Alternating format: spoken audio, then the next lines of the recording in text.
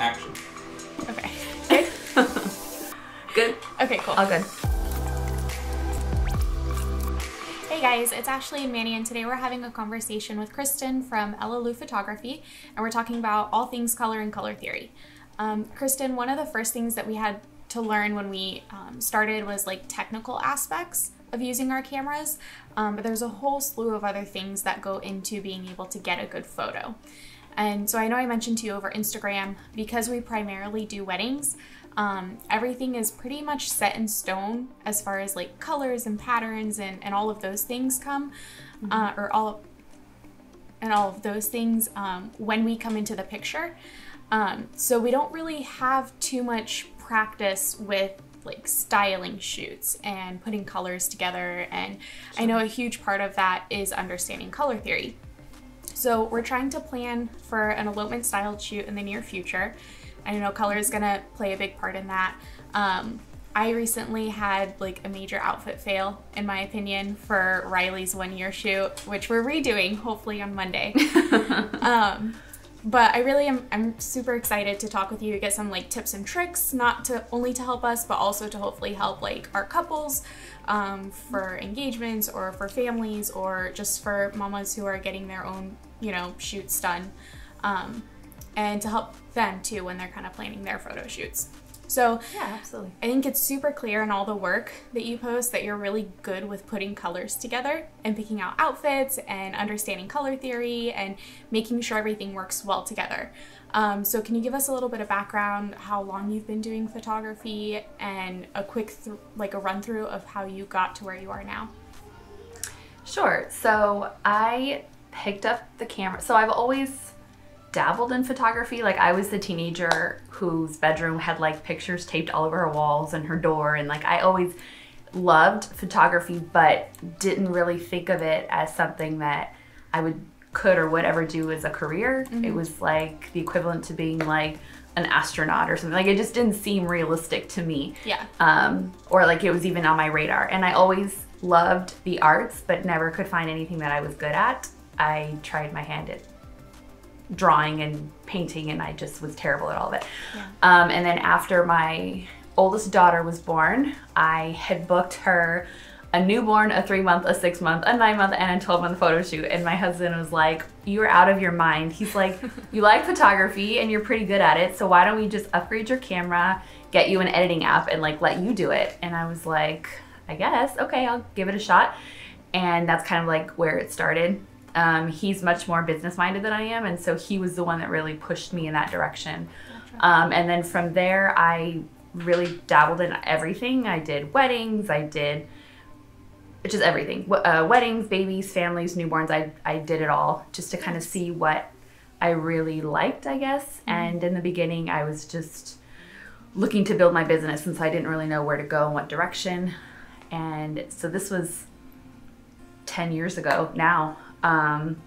And I would say this year is the first year that I really honed in and decided to be very particular in the types of sessions I take on. I specialize in all things motherhood, and that's truly where, I mean, it probably sounds really cliche being a mom, but that's really like what drives me and what inspires me. And so births, families, maternity is my jam. Yeah. I love maternity.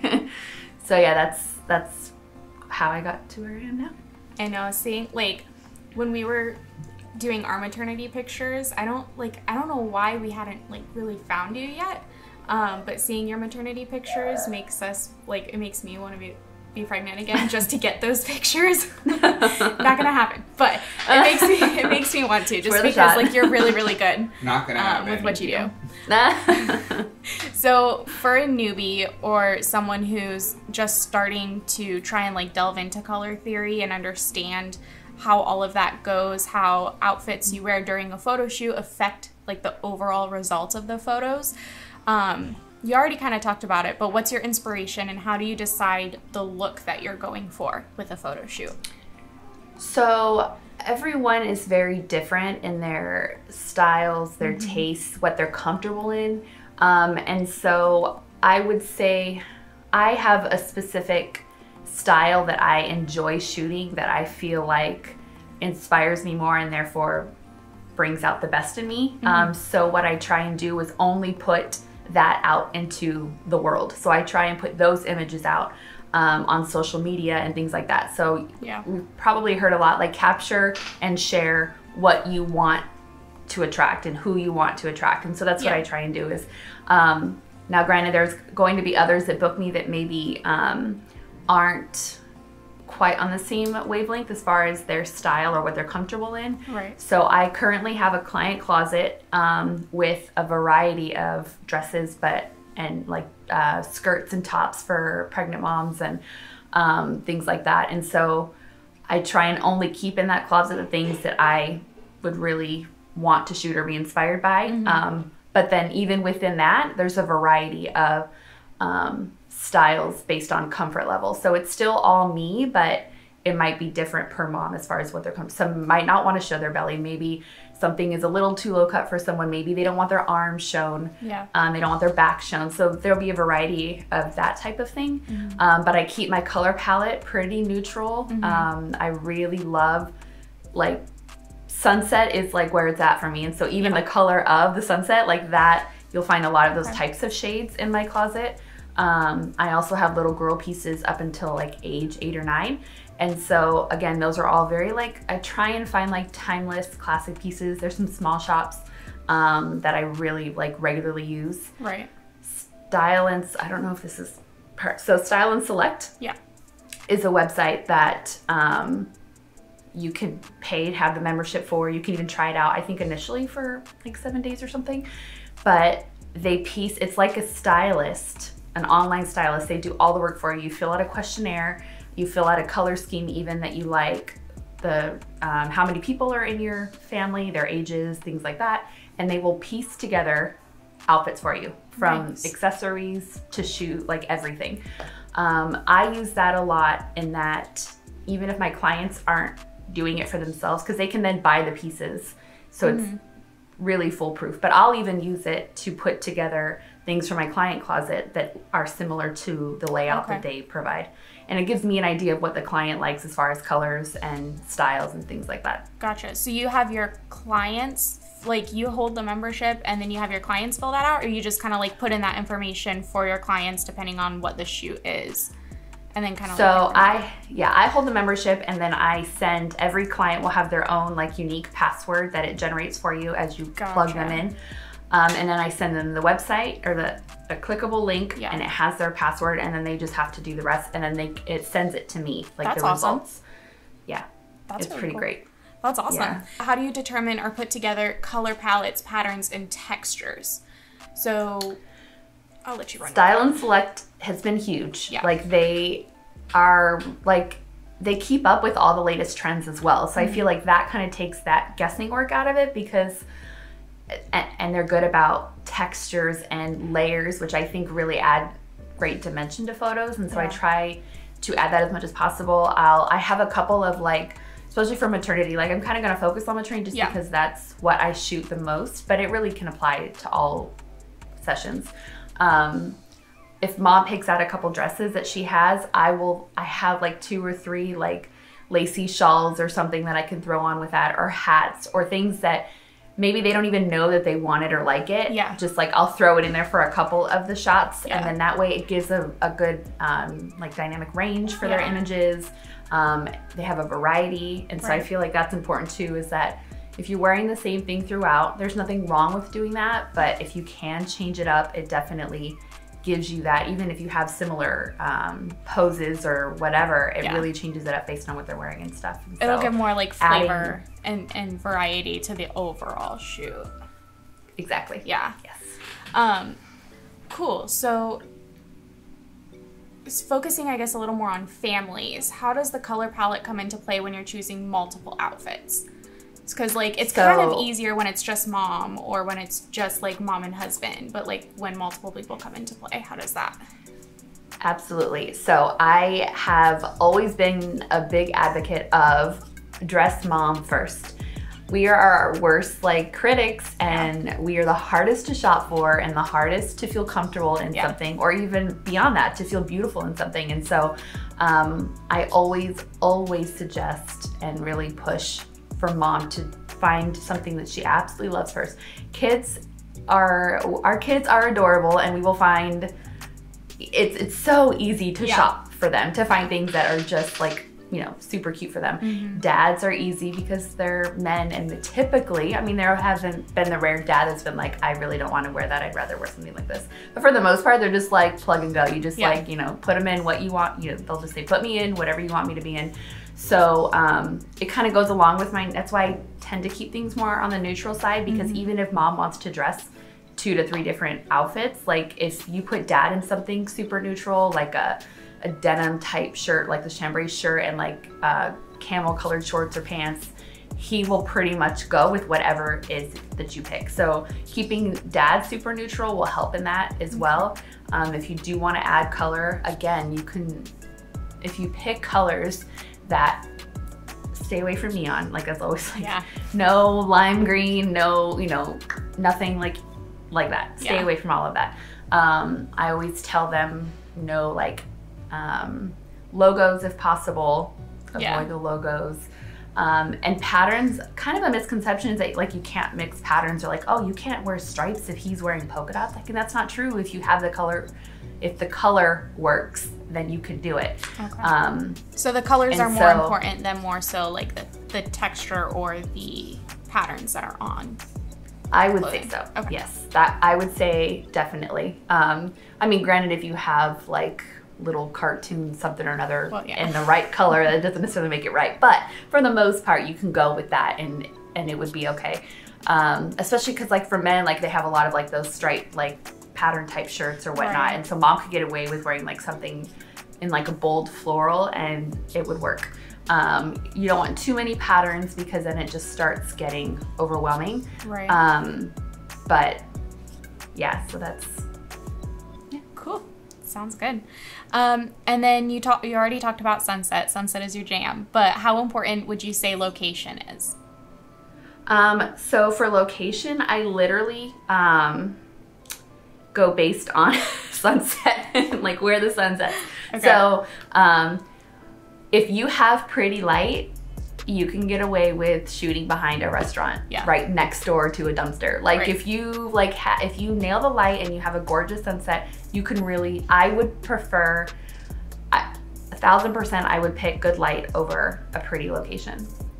Always, always, always. Because I feel like, at least for me in the way that I shoot, the light, like the emotion, the connection, like all of that, it's just like all, I'm big on the whole recipe. Like it's more than just pretty clothes. It's more than just a good connection. It's more than, if you can get all of those things right, you've got magic. And so I really like strive for all of it.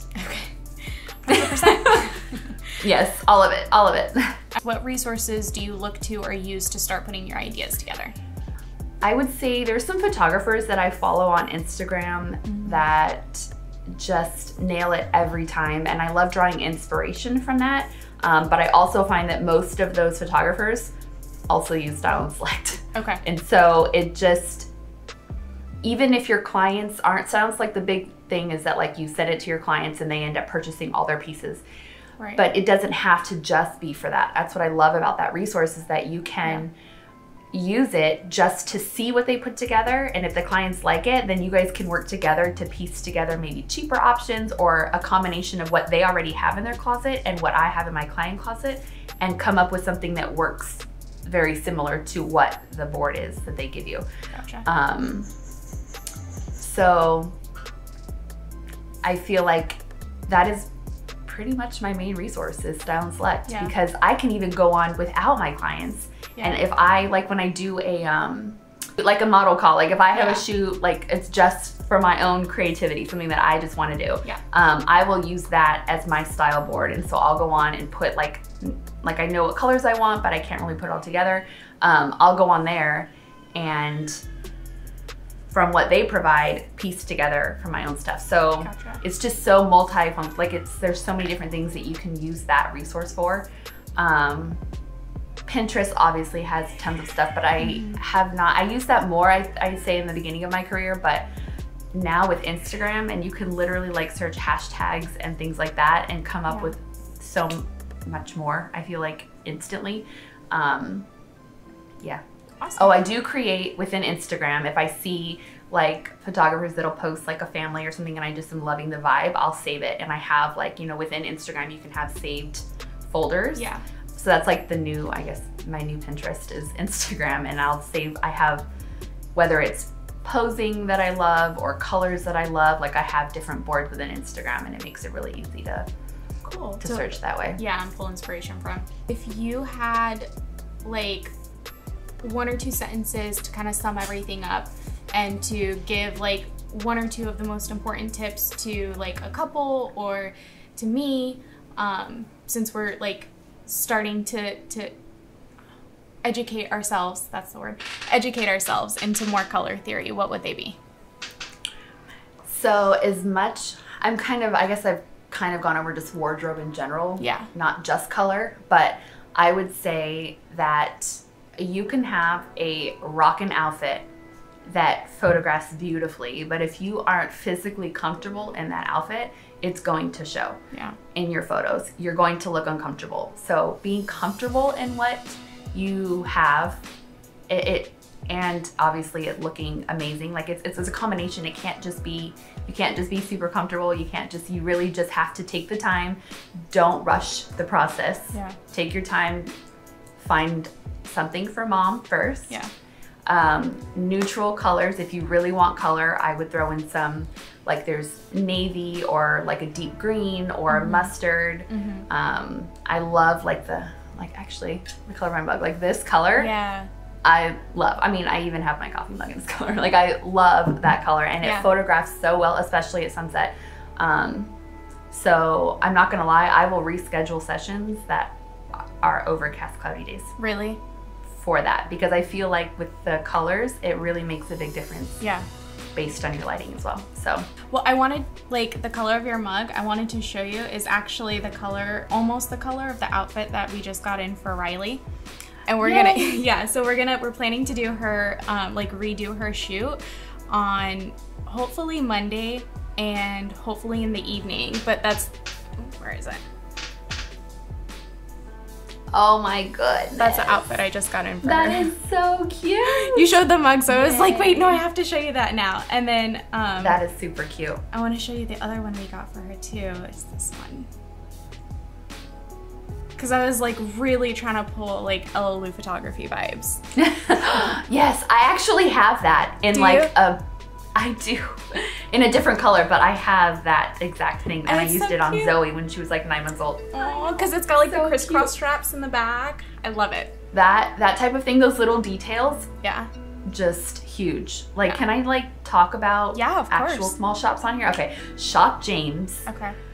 Is just, they're actually based here in Florida, and she is incredible. Like, I've not gotten a piece that I didn't just love, and the twirl factor on her little girl dresses is bomb. Like they're super classic looking. They have, and all of the colors, she'll like change out colors occasionally. She'll get new patterns or material in, and I mean from tiny till Ella, like she has sizes, and they're on the pricier side, so I only keep, like I have a few that I keep in like a variety of sizes, but they're so, and the sizing works because she has that crisscross in the back, and then they have buttons, like 3 buttons, and so you can make it like, as they grow, you can extend it, so it will last you a couple years in one dress. That's awesome. Awesome tips.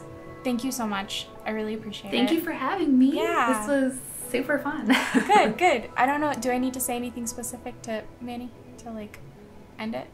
Okay. Tell Kristin we're going to call her back. I'll cut this out. Tell Kristin we're going to call her back in just a second. To have her stop? Am I recording? Yeah, she can stop recording. Yeah, you can stop your recording. Yeah. Okay, thanks. Bye. Thanks so much for watching, you guys. Hope you learned something. I think there's a lot of really good information in there to help you when you're planning your photo shoot. If you are interested in reaching out to us and booking a photo shoot, please feel free to visit our website. It's ismlifilms.com. Fill out our contact form and we will get back to you ASAP. Comment down below if you liked it or if you want to see or hear any new topics that we haven't talked about yet. And subscribe if you want to. All right. Thanks. Bye.